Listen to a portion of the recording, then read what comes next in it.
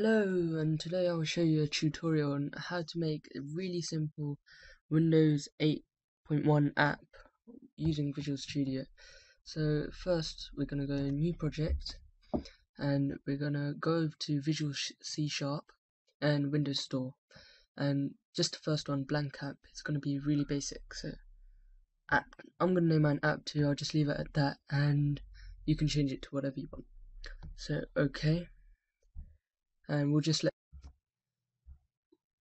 Okay, so here we are into our app.xaml, and first what we're going to do, we're going to double click on here on the Solution Explorer. We're going to double click on the main page.xaml because that's where our designer is going to be. So it's loading.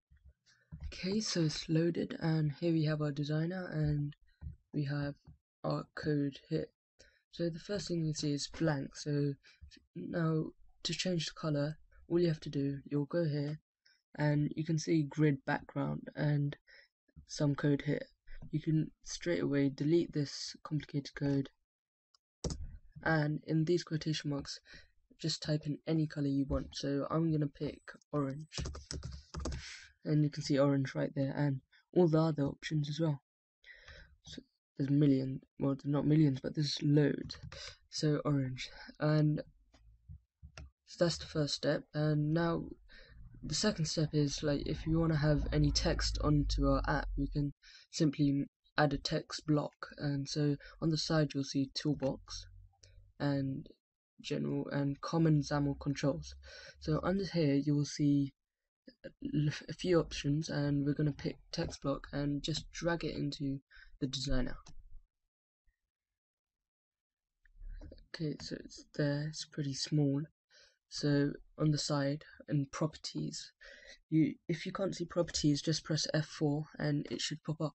So scroll down and you can see text. So go on text, and then you can see 11px, or you might have a different number, but go into there and you can change the size of your font. I think that's good enough, so I'll leave it at that.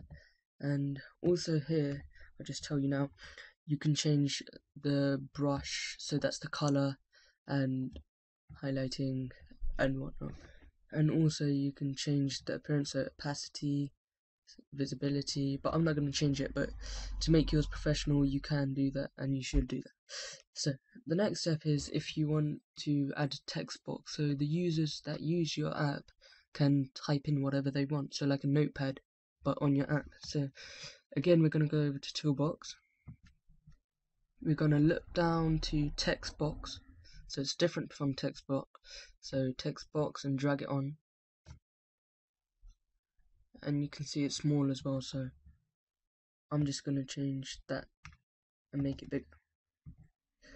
We'll make it not as big, but I'll make it 14.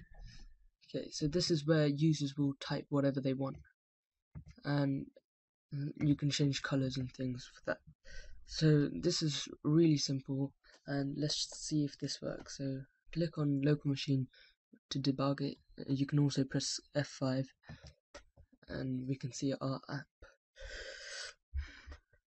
So it's loading, as you can see at the bottom, build is starting. Deploy succeeded, and here we are. Okay, so as you can see, we have a text block and we have a text box, and as I told you, you can type whatever you want. So it's pretty cool. You can make your own notepad actually, I guess, with this. Just have a massive text block and text block. Yeah, you can display whatever letters you want. And yeah, so that's my simple tutorial on how to use the XAML editor on Visual Studio to make your own Windows 8 app, and I hope it was easy for you. And if you have any questions, please comment, subscribe, and obviously share and like this video. So thank you for watching, and hope to see my next videos.